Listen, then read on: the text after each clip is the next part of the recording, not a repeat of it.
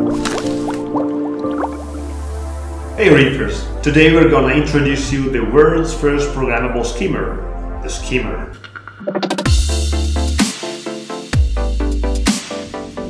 Hi! The Rossmont Skimer is the real innovation in skimming technology, because with a skimmer it will be possible to balance the skimming level during the day. But it's very good as a standalone skimmer as well, because it's possible to run it without any waiver, without any controller. So it will run as any other skimmer in the market, but with the features that we are gonna show you right now.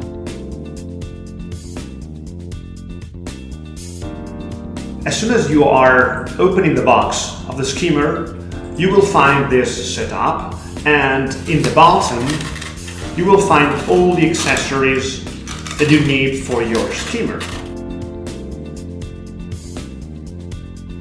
As you can see here, the skimmer comes already mounted, so it just takes you a couple minutes to set it up in your sump. So the first step is to take the sewage cup here, where you will find the silicone soft piping inside. You will find a cup cover, and you just have to set it over. And notice that on the bottom here, there's the bracket, which you will need now to place in its position, which will hold the tube in its. Here on the back, you have the plug for place the pump in a different position based on the tank, or actually based on the sump that you have. So you will be able to mount the pump here in this position, or here in this position. On the cup you will notice the sewage cover, which you can mount on for all the time, or you can replace with a part of the soft pipings to drain out your sewage during the time. We mount the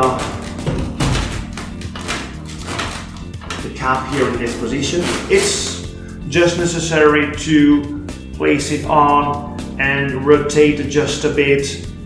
It's not necessary to do a heavy rotation, because it won't waste anything, because there's a silicone seal on this side.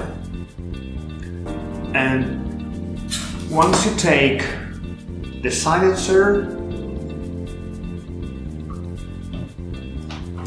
and place in its position, the skimmer will be mounted. So once you have finished your body setup, you have just to take your skimmer pump, which is the newest riser SX pump, and you will have to mount the base on by simply sliding until you hear a click. You take the 4 damping balls to place them on the bottom here in this way, so you just have to squeeze them into their housings. And the last operation is the venturi, which you have to apply on the pump intake by simply rotating in its position and trying to keep this almost vertically. The last operation is to set the feet of the skimmer base in the holes in the bottom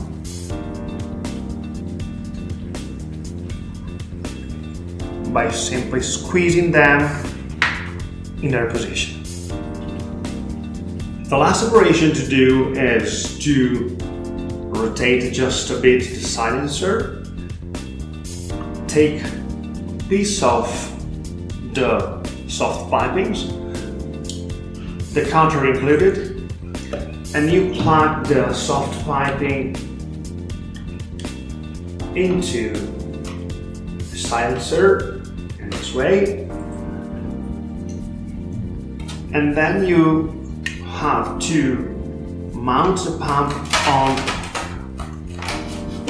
the connection pie. Once you have done this, you just have to cut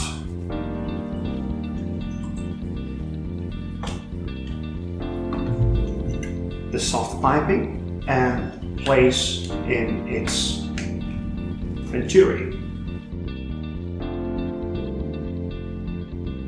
Take the other part of the soft piping and connect it here into the sewage hose and apply the drain valve on the other side of the tube, so you will be able to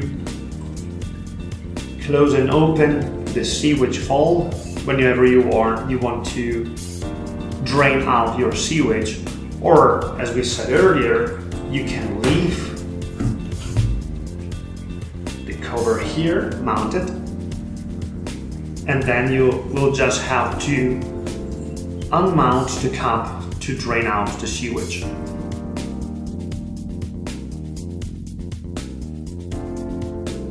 Thank you for watching this video. Don't forget to subscribe to our YouTube channel. If you have any question, you are very welcome to write an email to sales@rossmont.com or leave your comments here below. Enjoy!